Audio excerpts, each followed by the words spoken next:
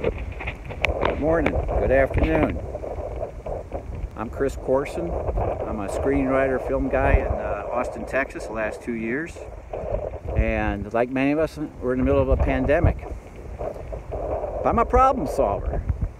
A lot of people, like myself, are single and they're trying to meet ladies so they can have a mate for the rest of their lives. And I'm no different. And I'm blessed that I met a very attractive lady a couple weeks ago, but that was while there was no pandemic. And she's out of town for a while. She's back, but now I got the pandemic thing, and I want to see her. I can't see her because there's nothing open.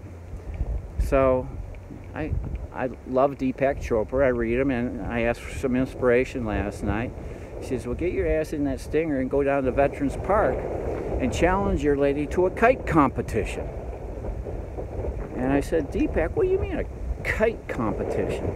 That's just crazy talk. And Deepak said, no, let me show you. So I thought about it, heard, listened to everything he said. So I'm going to show you guys what Deepak showed me. All right, so we're going to go over where the kite competition will be.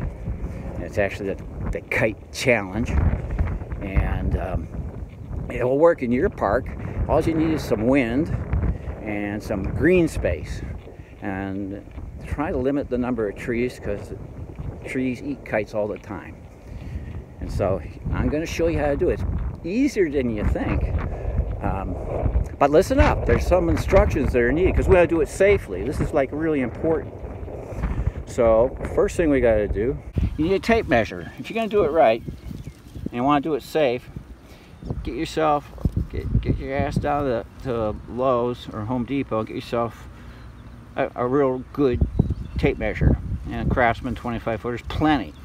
And you notice that I got it to 6 feet, and we'll have one kite here, and 6 feet safely over we got the other kite.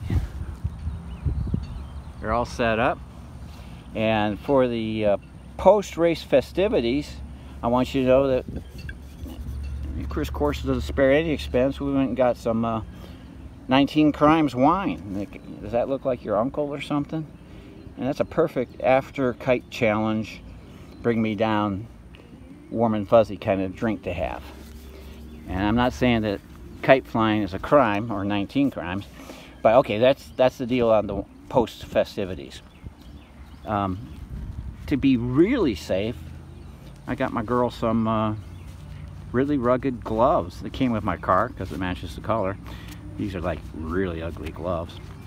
But also, I got her a face mask. And it's important, listen up, because we are in a veterans park right now, and we are in America, which is the greatest country in all the world.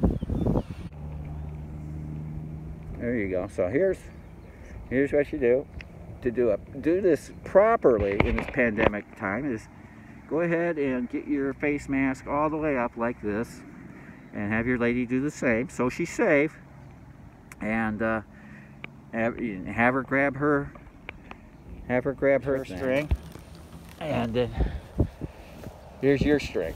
And I got some ugly gloves too, and that's gonna keep us safe because this is all about safety. Okay, we're all set up. Got my camera here. I'm gonna put it on a timer, so I have to stop it before I start it. But it's gonna be pretty simple. Okay, now we're gonna show you how to fly the kite. I know some of you bachelors have forgotten how to fly a kite, but it's kind of like riding a bicycle. And as far as dates, there really isn't anything easier in the world.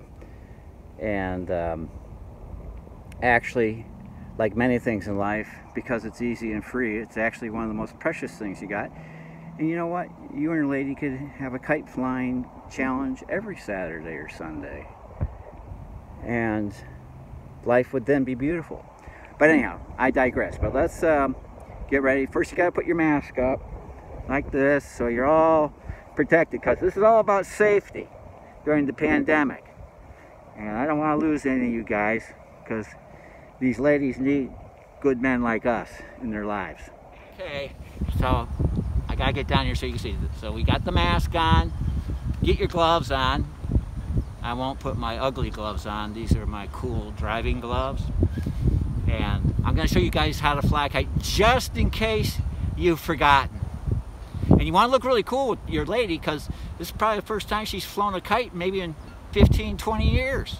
And you got to do it right. So follow me.